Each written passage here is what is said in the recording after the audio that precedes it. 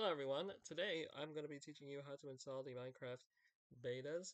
Currently right now for Windows 10 edition, there's the 1.16 beta that is available, and I'm going to be showing you how to do that.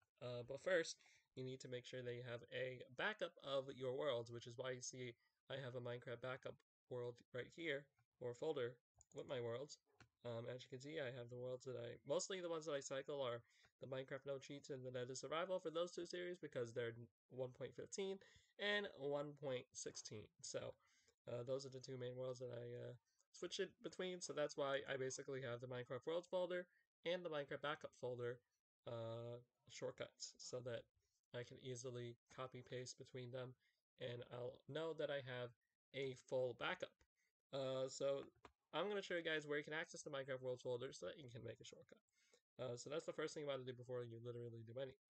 So you want to go into your file manager here. You want to go into your C users, and then once you go to your user here, you'll see the app data folder, but it's like grayed out. You have to go to the view section, and you have to check the hidden items box. As you can see, when I uncheck it, that folder goes away, and then when I check it, app data folder appears. So for app data folder to appear, you have to check the hidden items thing in the view section. So once you have that, you want to go to app data, local, and packages. Now, as you can see, there's a lot here. There's a lot. You will probably be like, how do I find which folder do I need?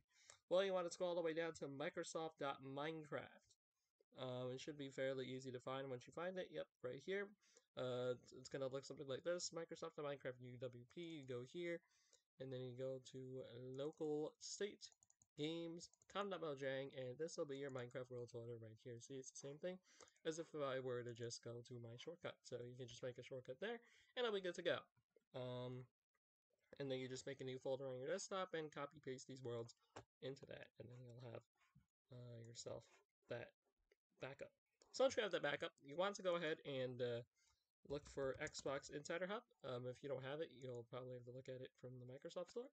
But just sign into your Xbox Live account through here, and you want to just wait for it to open. Hopefully it actually does it. And doesn't just background me. There we go. Alright, so then you want to go to the menu section here, if you're already signed in, and go to Insider Content. Once you're here on Insider Content, you'll see available Minecraft for Windows 10 and whatever other games might have betas that you have. You go here, and then you press the green join button, and then you want to make sure you're choosing the correct one. The Minecraft for Windows 10, which is the top one, is for 1.16, and this is for RTX. RTX is only support for NVIDIA Shield graphics, so if you have like that or higher, but I don't think anyone really has that unless you're an actual professional YouTuber, which if you're a professional YouTuber, why are you even watching this tutorial? So you want to click the first option and click that. And it'll say all this, blah, blah, blah, and accept. Once you have that, it'll either auto open the store or you'll have to go into the store yourself. But most of the time, it should auto send you to the store. Yep, there you go. You just gotta give it a moment to do that, depending on how fast your internet connection is. I guess that's how it works. But yeah, and then you wait for Microsoft Store to open, and then you update it. I don't know why it's taking so long, but yeah, there you go, and it should automatically start downloading, I guess. You shouldn't have to press auto or update. It just updates it for you. So yeah, once this downloads, we'll be back. And it should be done now. So just checking to make sure it resumed the recording there. If we open this up, it should be on the beta version. Now, if it is on the beta version, the more trickier part is the uninstalling and unenrolling from the beta because you do have to uninstall. That's why you want to make sure you back up your world before you uninstall the beta because otherwise you're going to lose your world like I did, but we don't talk about that. So, yep, there we go. Play beta. Do note that when you do play the beta, though, if you play on a version, on a world that's for a different version, it'll probably corrupt it. So, that's why I want to have the backup as well. So, there we go. We're on the beta. Now, let's say you want to exit out of the beta. Well, you gotta uninstall the game. So you basically go back here to Insider Content, and you want to go to Manage, and then you can just press Unenroll, and done, and accept. I don't know why you need to accept to unenroll, but that's Microsoft. Anyway, in order to uninstall, you just go to Minecraft. Again, back up your worlds before we do this, people, because you don't want to be like me and lose your worlds. You want to install. And I'll say, this app and its relative info will be uninstalled, blah, blah, blah, do that. And then if you wait for it to be uninstalled, it'll probably just disappear or something once it's done.